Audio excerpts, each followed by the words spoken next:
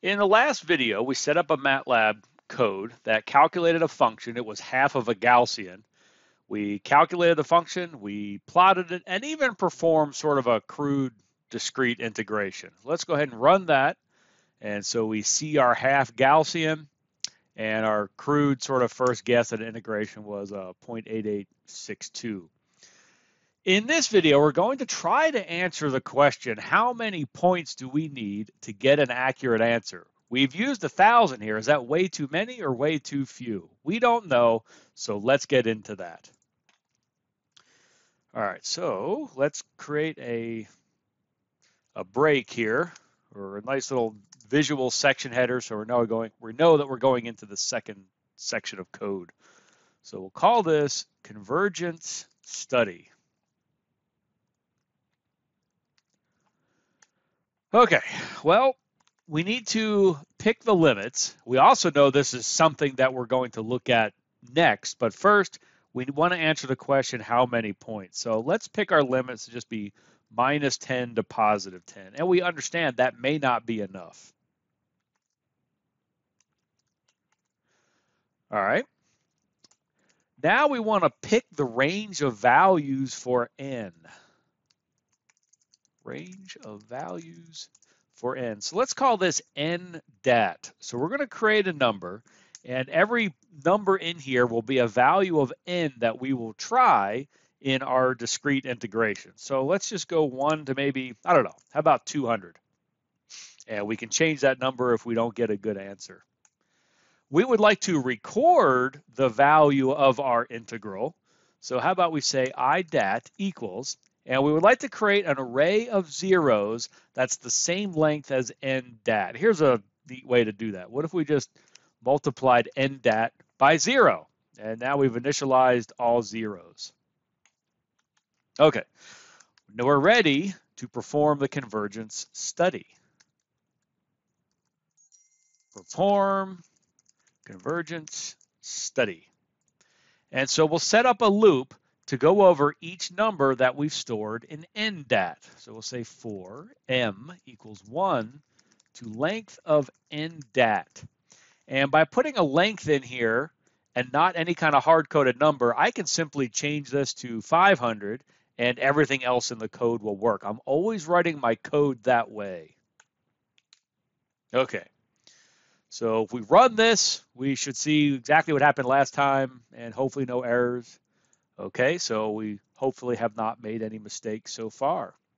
Now inside this loop, we pretty much need to do everything we did in the last video all over again. So the first thing is get the value of n for this iteration.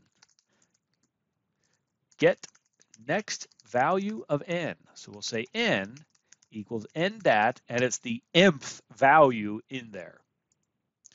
All right, now we need to go ahead and calculate the function. Well, just like we did before, the first thing we had to do was calculate the spacing from point to point. So that's the span divided by n. So it's xb minus xa divided by our current value of n. Now we can create this array of values that will be the center positions of each rectangle in our discrete integration. So it's xa plus an array times dx, and remember what was in that array, 0.5, all the way up to big N minus 0.5. Then we can go ahead and calculate the function. So we've done everything. We now have our function, and so what we'll do is we'll integrate it and store that answer. Perform integration. So I equals sum of f times dx. That one line does our integration, but we need to store that, and we're storing that in I dat. So the mth value in I dat will simply be I. Now, if we ever get to the point where we're playing with very large numbers, this loop could be very slow. And I don't want to wait till the end of that before I display my results, because what if I can see something's going wrong right away? I can hit Control-C, I can stop it, I can fix it, and I can go back. So anytime I'm writing a loop that may be very slow to calculate, I want to visualize intermediate results whenever possible. So let's go ahead and do that. Show intermediate results. So it's going to be updating the plot as things are being calculated. So what we would like to plot along the horizontal axis is our values of n. And then vertically, we'd like to show our integration. And of course, we have to follow this with a draw now. Now, let's go ahead and run this and you'll see what happens. And the range of values of x keeps changing. And it's a little bit kind of, oh, it didn't change. Oh, but it is jumping down here and going to all zeros. And I'll show you how to fix that. I guess that's what was in my mind. But it's neat. We can see the integration jump around and go crazy with a few number of points, but it is slowly converging. And we might ask, why this oscillation here? And that really has to do with this being a half Gaussian, and it's really our rectangles that, you know, sometimes maybe fall exactly on that, or they're sort of walking back and forth around where that chop is, right at x equals 0. Okay, let's just set some x and y axis limits. So we can do x lim, and we can make this a little bit automated. So it'll be the minimum value in ndat, because we might change that and not start at 1 and start at something larger. And we'll go all the way up to the maximum value in ndat. And our y lim. And well, let's go back and look at this, and let's pick a value like 4.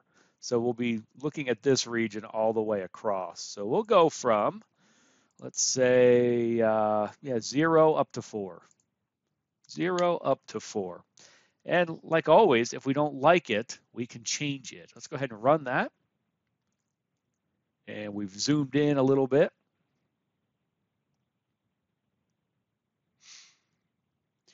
But what we can see is we are converging to a value of, just under 1, and our preliminary integration in our previous video, 0.8862, something like that. So that seems pretty consistent.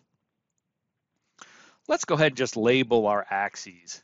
X label, and along this axis, that was n. And along the y axis, we'll call that our integration. Now, I'm not going to do a whole lot to dress up these graphics. I'm not really making these graphics suitable for putting into our homework or our publication. I'd want to play more with axis limits, getting consistent number of digits, font sizes, all this sort of stuff. I'm not going to do that. I'm just dressing it up enough so that I can do my work here. When I think everything's working, then I could dress up my graphics for the homework or a publication or something like that. Okay, so this is a convergence study, and we definitely see that our integration is converging. But really, how do we know how accurate this is? At some point, this all looks the same to me. Intuitively, we know that it's refining those smaller and smaller decimals, but we can't see this here. And so just plotting the value of the integration as a function of increasing values of n's does not tell us much if we want accuracy out to some arbitrary number of digits. What it can do is I can say roughly around, I'll call it 200 points. We get a good enough integration that we could do some quick sort of preliminary analysis. But if my problem requires accuracy out to so many digits, I can't do it that way. I need to do something a little bit more sophisticated. And that'll be the objective of the next video. So we've done a crude convergence study here and realized we can't get quite the information from this that we thought. And we will fix that in the next video. So I will see you then.